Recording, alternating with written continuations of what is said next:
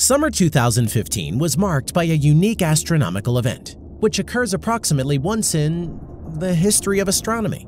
The New Horizons station is the first man-made object to reach Pluto. Till now, an incredibly distant and barely seen by telescope ice dwarf remained an almost complete mystery to scientists.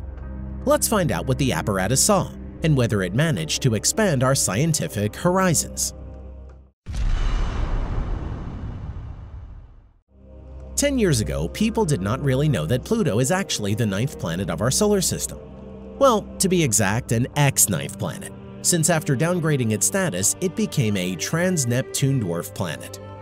Exactly 100 years before the arrival of the device, American astronomers obtained the first images of Pluto.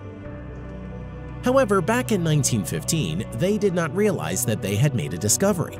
Only in February 1930, the young astronomer Clyde Tombaugh managed to discover the planet by comparing the photographs.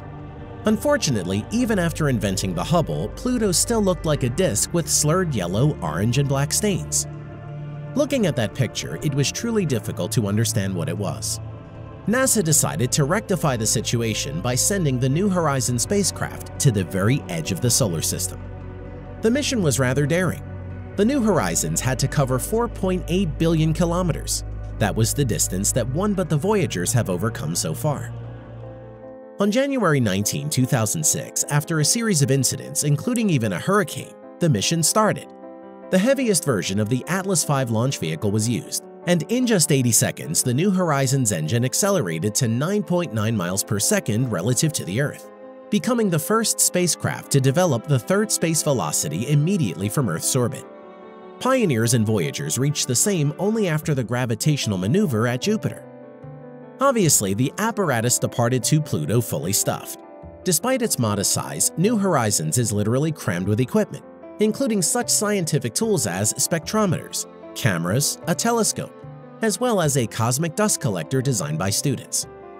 In addition, it contains human artifacts, a capsule with some ashes of the discoverer Clyde Tombaugh, 2 coins, 2 US flags, a postal stamp, as well as a CD containing the names of people who participated in NASA's Send Your Name to Pluto initiative. The device was moving really fast, making an average of 1.6 million kilometers per day. Just a year later, in February 2007, the New Horizons flew past Jupiter at a distance of only 2.3 million kilometers, thus obtaining 4 kilometers per second free due to gravitational maneuver, and reducing the path to Pluto by 3 years. That meeting did not pass unnoticed for science. Scientific instruments were tested in the real scenario of a celestial body passage, and also collected interesting data, as after the end of the Galileo mission in 2003, no one else visited the Jupiter neighborhood, while the latest the New Horizons allowed obtained the detailed pictures of the giant, as well as its companion Io. After Jupiter, the New Horizons flew for years in sleep mode, waking up only once a year in order to check the equipment. The probe crossed the orbit of Saturn in June 2008 and the orbit of Uranus in March 2011. Despite the fact that some instruments started operating earlier, the probe completely woke up on December 6, 2014. Starting from January, we get ever closer photographs of Pluto and its satellites. In May 2015, resolution of Pluto's images from the apparatus exceeded the resolution of the best images of the object obtained by the Hubble Space Telescope. That was Pluto we have never seen before. The largest relief on the surface of Pluto is the Heart, a nitrogen glacier with an area of approximately 1 million square kilometers. There are no craters at all. Therefore, this is a very fresh formation. There are no craters on the slopes of ice volcanoes either, which means they are either quite recent or still active. The surface of Pluto, like the surface of the Earth, is actively evolving. It turned out Pluto was in vain considered as a dead piece of ice and frozen gases. Its activity changed our ideas on how small planets are arranged. Tectonics are observed across the entire surface of Pluto. Icy mountain ranges and ridges, smooth plains of recently frozen gases and liquids, and cryovolcanoes. The composition of the surface of Pluto is dominated by water and nitrogen ices. Besides, the ice crust of Pluto can bury a whole liquid ocean. Pluto's atmosphere, just like the Earth's one, is mainly composed of nitrogen. However, it is much colder and very rarefied, same as 80 kilometers above the Earth's surface.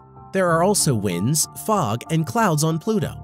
atmospheric phenomena that are usually observed on the planets of the Earth group. The atmosphere of Pluto gradually disappears into space. The brownish-red polar cap of Charon, a satellite of Pluto, is a macromolecule spot from the Pluto's outflowing atmosphere. A mechanism of the outflow of part of the atmosphere was known from before. The same process occurred with the Earth billions of years ago. It is believed that releasing the excess nitrogen contributed to the development of life on our planet. The study of Pluto once again confirmed this. By the way, it is quite interesting that the mass ratio of two bodies is 1:8. This is a very large mass of the satellite relative to the mass of the mother planet. Because of this, the Pluto-Charon pair is called the double planetary system. Charon itself, which was considered to be an impersonal ball of ice, turned out to be a proper world with rocks, troughs, and deep crevices, with some of them being much deeper than the Grand Canyon. Thanks to the data on Pluto, we learned that small planets can have a complex structure and remain active even after 4 billion years after formation.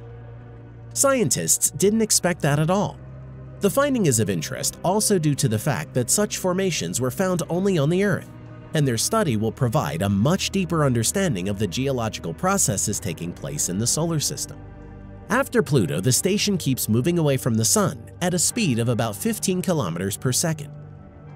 Scientists decided to send the device further to one of the Kuiper Belt asteroids, MU69, which it encountered in January 2019. The mission will end in 2026, when the device will go wandering to the outskirts of the solar system after running out of the isotope source.